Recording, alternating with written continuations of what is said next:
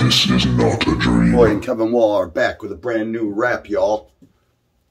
All I gotta say is something very important that I found out once again the hard way. Again. Because I already knew it, my friends.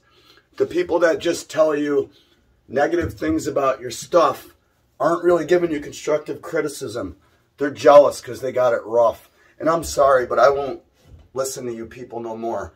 I know the difference between constructive criticism, negativity, and being a whore. You know what I'm saying? I get so many people telling me how to run my life, about life experiences and how to do film and how to do healthcare when I'm a doctor, yo.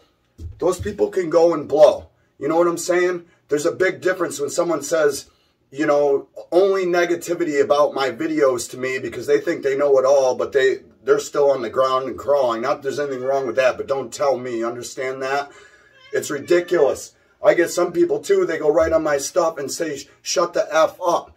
If you were in front of me, you'd fill a cup with your piss because you don't want to miss what I got to say. Don't give me any advice if you're doing it in the wrong way. If you want to really help me, be my friend, and be a part of my pack, you know the right way to talk to me, and it's not with that kind of attack. Even if you mask it and say it in a that you're just trying to help me when you say you don't understand my audio and my videos no one can see. I don't care. Watch it again. You're not my friend. Don't ever tell me what to do. Do you understand me? Or I'll come and sue. No, I won't. I'll just rip your head off. Bend over, grab your ankles, turn your head, and cough. Boom! Peace.